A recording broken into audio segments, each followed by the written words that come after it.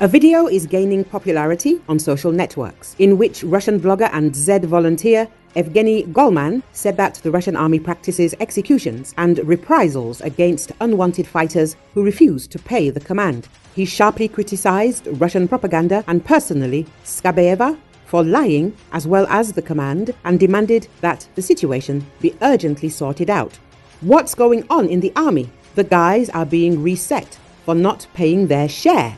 According to Skabeeva, it turns out that we've already walked around the earth twice. But in reality, there's a brutal war going on, he declares, listing the most brutal practices of the Russian army, which are applied to Russian soldiers. He noted the dispatch of assault squads of soldiers who have been trained to operate drones. Bureaucracy and lies have engulfed various structures of the Russian armed forces, and headquarters are drowning in paper reports. At the same time, betrayal also occurs in the rear, where prices are constantly rising and the country's authorities do not react to the war crimes of commanders against Russian soldiers in the combat zone. Russian frontline soldiers have a system of bribes to purchase various services, including injuries, leave, rotation, and even to avoid active combat altogether. According to the Ukrainian underground within the Western Military District of the Russian Armed Forces, there is an increase in the number of convictions under the article on fraud with payments in garrison courts in Russia. In particular, it is noted that after the beginning of the full-scale invasion of Ukraine by the Russian Federation, and especially over the past 6 months, within the Kursk, Bryansk, and Belgorod regions, commanders of various levels in their units provide servicemen with various so-called benefits. These benefits include a new military rank, days off, vacations, and new category of C drivers licenses for a certain amount of money.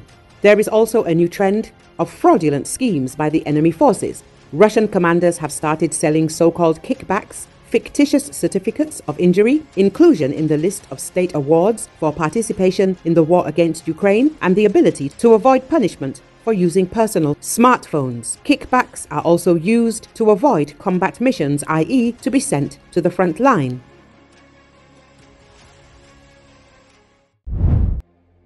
Two people died in a fire at one of the Russian capital's most notable buildings, a gargantuan brutalist apartment block that viewers have likened to a toppled skyscraper, emergency officials said Thursday. The nighttime fire broke out in the so-called Dom Korabel ship building, a hive of about 1,000 apartments that looms 14 stories in the south-central part of Moscow. Emergency officials said preliminary investigation indicated it was caused by electrical problems in one of the flats. The building forms a high gray wall stretching along a main street for 400 meters, 1,300 feet, about the same length as the largest container ships and equivalent to the Empire State Building lying on its side. It was constructed by the Soviet Ministry of Medium Machine Building, which also built nuclear power plants and developed nuclear warheads, completed in 1986 after 14 years of work.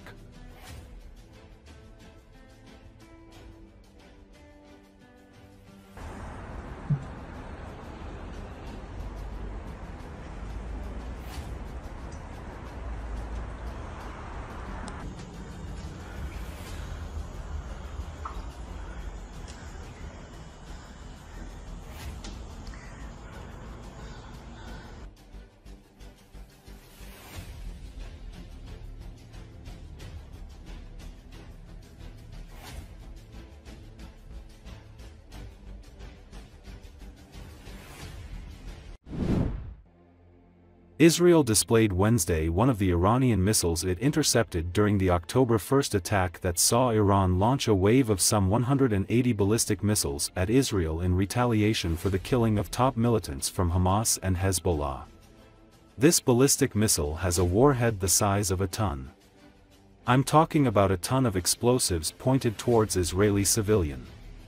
This type of missile, if it hits a residential building, can kill hundreds of civilians, said LTC Nadav Shoshani, spokesperson for the Israel Defense Forces. We will act against this aggression and when and where we decide, he added.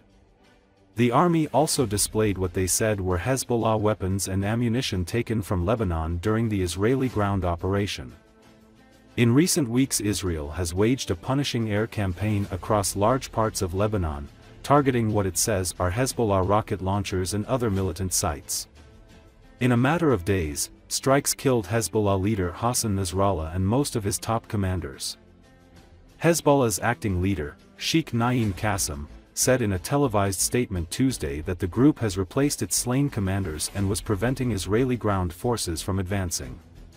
The militants have extended their rocket fire deeper into Israel, disrupting life but causing few casualties. Israel is meanwhile considering options for a strike on Iran that could potentially escalate the war on yet another front.